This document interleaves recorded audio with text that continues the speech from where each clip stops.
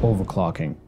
A basic 10700K overclock, all core of 4.9 GHz, a free overclock for anyone really.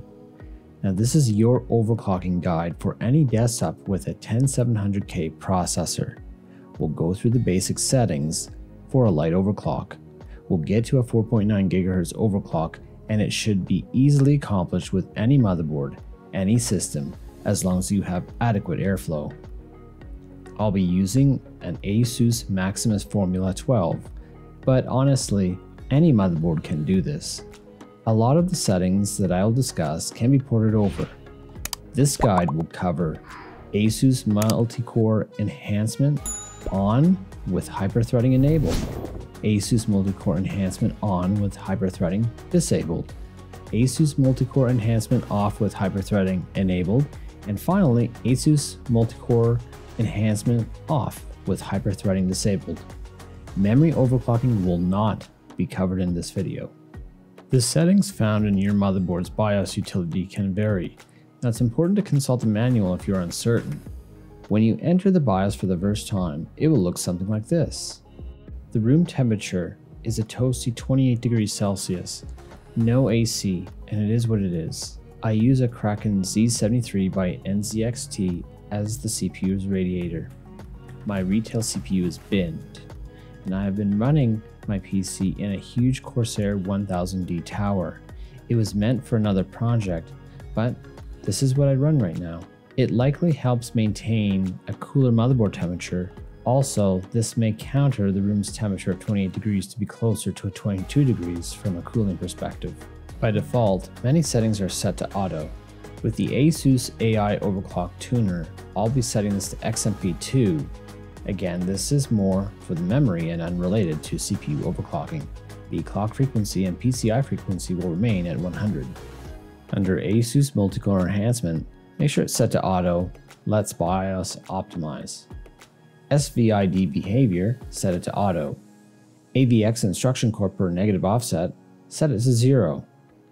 CPU core ratio, set to sync all cores.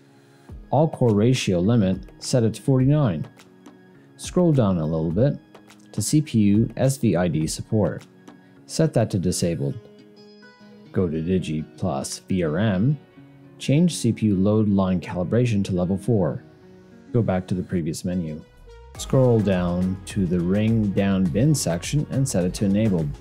Set the minimum CPU cache ratio to 43 as well as the max CPU cache ratio to 43.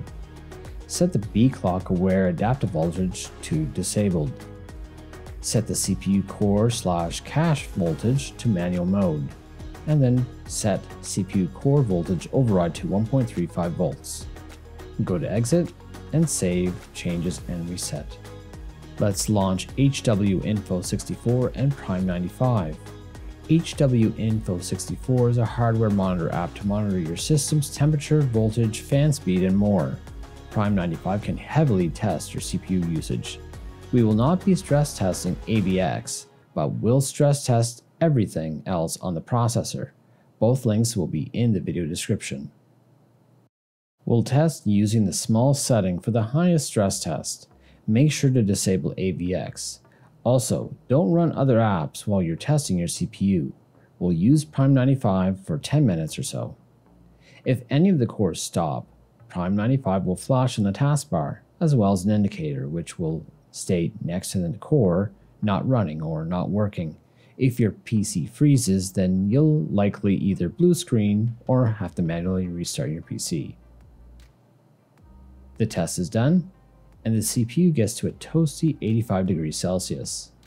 Let's run the next test with hyperthreading off. Before I forget, one thing I left out of the first part of the video is turning off speed step and C states. This is an optional step, but creates more of a consistent performance for daily use. However, running Prime95 will simply run at C0 or the highest performance possible. Let's get back into disabling hyperthreading. Simply enter your BIOS again. Go to Advanced, go to CPU Configuration, find hyperthreading and disable it. Save settings and reset. Let's rerun the test. once again using HWInfo64 and Prime95. As you notice, with hyperthreading disabled, CPU temperatures are down almost 5 degrees Celsius.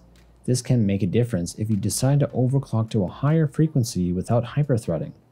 Hyperthreading is a virtual thread which can be used in some scenarios.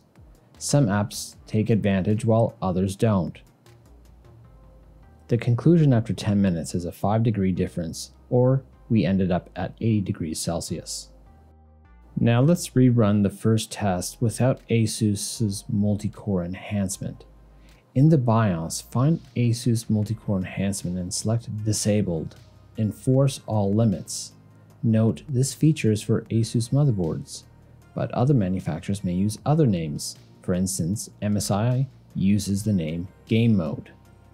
Go to Advanced, go to CPU Configuration, find Hyperthreading, and enable it.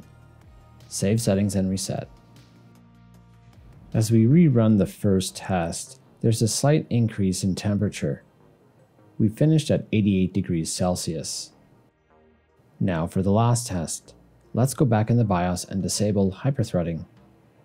Go to Advanced, go to CPU Configuration, find hyperthreading and disable it. Save settings and reset. As we rerun the last test, the temperature is similar to the second test. We finished at 80 degrees Celsius.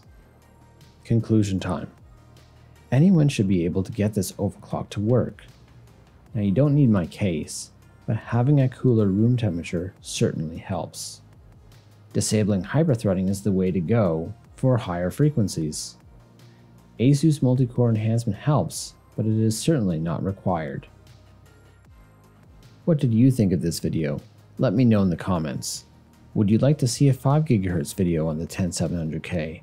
Does the topic of overclocking interest you? Let me know.